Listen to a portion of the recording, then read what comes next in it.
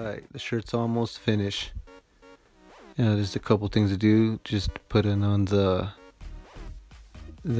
shirt pocket there. You can put two pockets or one. I'm just gonna put one on there, and I'm gonna cheat a little bit. I'm gonna glue it on there because some of these dollhouse miniature stuff, when it gets this small, they glue the parts on there. So I'm just gonna cut me a little patch out, and it doesn't matter what, you can make it whatever design you want. I'm just gonna go standard. I'm also gonna cut my cuff links, my cuffs out for my shirt too, so it looks nicer.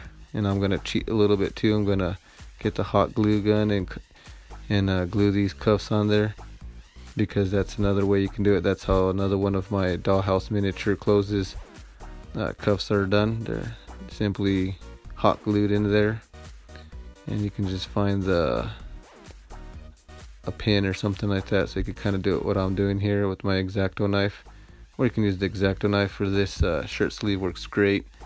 Just make sure you make several different templates so that you can have, you know, just in case your template's too small, if you print it out there, if you're not sure about tailoring, you might want to get a couple different templates out. That way, if you sew one too small, you can make another template that's bigger and get your bigger size.